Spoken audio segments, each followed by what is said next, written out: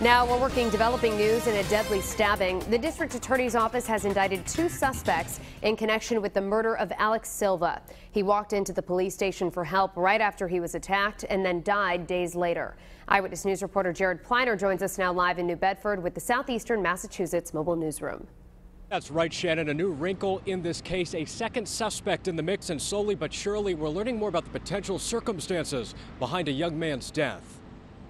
Eyewitness News getting a first look at 21-year-old Amaryllis Valera of New Bedford. She stands newly indicted by grand jurors in the July homicide of 22-year-old city man Alex Silva. The counts against Valera: unarmed robbery and accessory to murder after the fact. DA Sam Sutter's office says she's connected to this man, 26-year-old Marco Shane Ramos, now carrying a formal murder indictment. Ramos is accused of fatally stabbing Alex Silva on Rodney French Boulevard. We were rolling on his early August court appearance.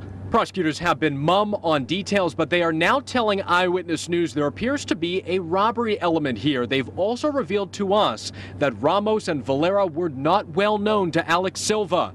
Silva cut hair at Silvera's barber shop, where he is fondly remembered by friends and coworkers. Police say back on the night of July 31st, Alex Silva walked into their South End station with a stab wound. He was rushed to St. Luke's Hospital and later flown to Rhode Island Hospital, where he died. Ramos and Valera are being held without bail. Superior Court arraignment dates for both have not been set, but we're told to expect more case details at that time. Live in New Bedford tonight with the Southeastern Massachusetts Mobile Newsroom, I'm Jared Pliner, Eyewitness News.